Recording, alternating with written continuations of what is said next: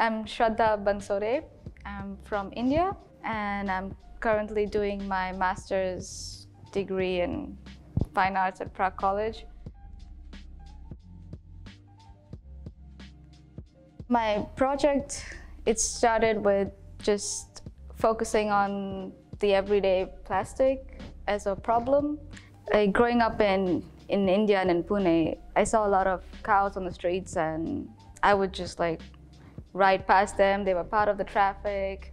You just maneuver yourself around them. But I never gave it a second thought. And when I was going to this NGO close to my home with this puppy I'd rescued, and over there they had some cases of cows that were eating plastic. And I mean, I had seen them rummage through the trash cans, but I never looked at it.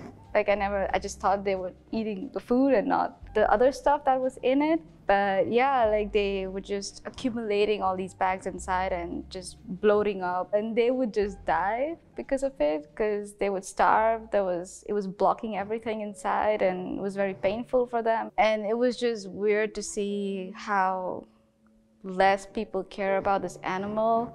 So that's what drove me to start this project, and I wanted to focus more on the relation between the animal and the material. It started with an instinct to just take a bag and start tearing it. We also eat with our hands, and so there's a lot of that motion. So I just instinctively started tearing the plastic, and I was doing some experiments at that point with the oven, and I just thought to iron it out and to see, and it gave a very leathery texture, which I really like because it kind of brought me closer to the animal, and it kind of formed a connection with both of them. So yeah, so that's what I do. I tear them up and then I iron them and then I create them into this big textile, which I stitch to my skeleton.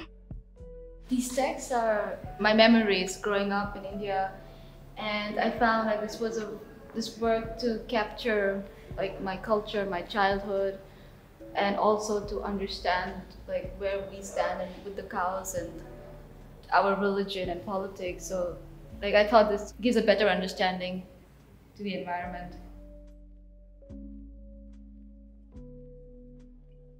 Many times I would lose sight of what my project was, and I had to keep pulling myself back to this event and back to the animal because I kept deviating from it a lot. So I think that was one of my big challenges, to keep the animal present.